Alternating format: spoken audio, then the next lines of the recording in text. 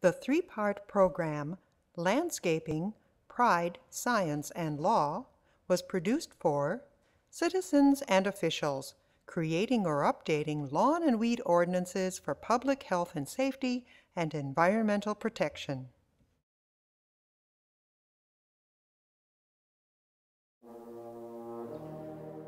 In a country whose citizens sing about its amber waves of grain, the plant family of grasses has played a substantial role. Up until about 500 years ago, Native Americans, recognizing that the land's grasses fed the grazers that sustained their tribes, set fire to the prairie landscape to prevent its growing into shrublands or forests. Just a few hundred years ago, European Americans were also intent on employing grasses to feed livestock and to produce grains for milling, just as we do today. Over the last 200 years, the descendants of earlier settlers and new waves of immigrants began using turf grass to advertise their changing status, saying, in effect, that by owning lawns, they were more dignified than their humbler ancestors. A lawn was a declaration. It could distinguish its owner as distanced from poverty. It was a way of asserting, I have class. Americans aren't the first to use the language of architecture and landscape to strut their status.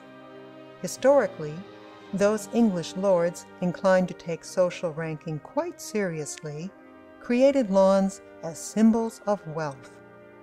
The upper crust could appear to possess such vast estates and excesses beyond what was needed for food production that they could afford to squander land as lawn used for little or nothing. Of course, Great Britain and parts of Europe had the climate and cool season grasses to cultivate lawn with relative ease. Not so for the New World. America's grasslands evolved with a predominance of what is known as warm season grasses. Unlike their Old World cousins, American grasses do not respond to continual mowing. So, Americans imported grasses from Europe, Asia, and North Africa. Even the parents of so-called Kentucky bluegrass ain't really from Kentucky. While one camp of landowners finds gratification in a carpet of short grass, for another contingent, living the American dream has come to mean owning a piece of authentic American landscape.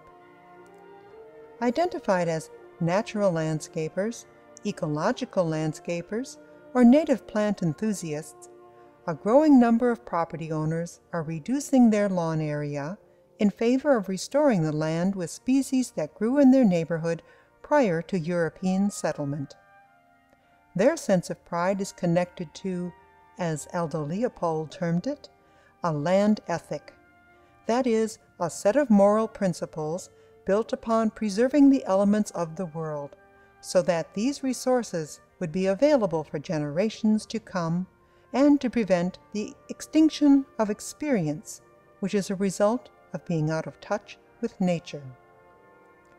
To get a sense of what gives these homeowners their pride, listen to this essay written about a half-acre yard in Big Bend, Wisconsin.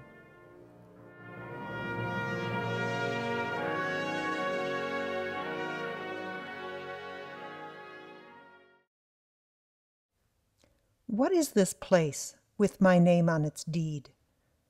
This place before you is my reference library, regularly consulted with queries about nature. It also serves as a dance floor to courtship rituals for countless species, including my own. It is a living perfumery, no doubt, and a veritable gift shop, supplying bouquets, plants and seeds, teas and nibbles.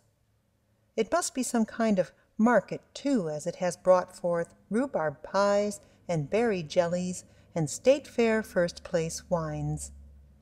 At times, it's nothing more than a canvas for a creative mind, laying traps for flattery, and thereby it becomes a matchmaker of friends who began as admirers. This landscape, works as a demonstration of bioengineering, as it baffles noise, prevents erosion, and channels winds. It further acts as an agent of the environment as it builds soil, filters pollutants, and generates oxygen. The assessor would appraise it as a property of increasing worth. Those who own native plant nurseries would see prosperity from this consumer. The life scientist might regard its diverse species as a pharmacopoeia of medicinals, or simply a garden resisting infestation. The patriot, or historian, would applaud its tribute to provenance. A wise teacher would recognize it as a classroom. Any child would see it as a playground. An artist would perceive it as an infinite series of picturesque scenes. The contemplative would see this as a holy place. Those who fear God would think it a veneration of His creation. Those who fear mankind would see it as an act of preservation. The people of third world countries would see a land of plenty, unsquandered. Oddly enough, the very best definition for this wildlife habitat may be that it is our home entertainment system. The colors advance in their performance so as never to rerun a season quite the same way twice. From this vantage point, we have beheld meteors and fossils, herons and hummingbirds, maggots and manure, hail and human tears. We have pond-soaked during July's heat, gazing up at hundreds of yellow blooms, and cross-country skied upon December's snow, admiring thousands of white-capped stems.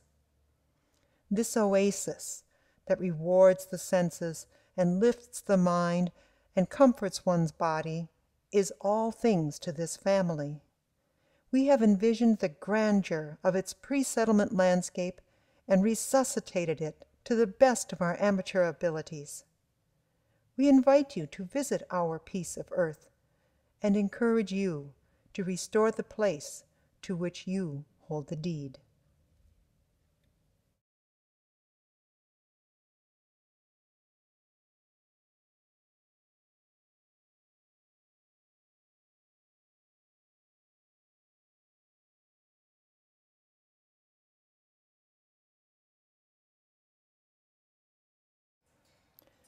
Proceed to video part 2.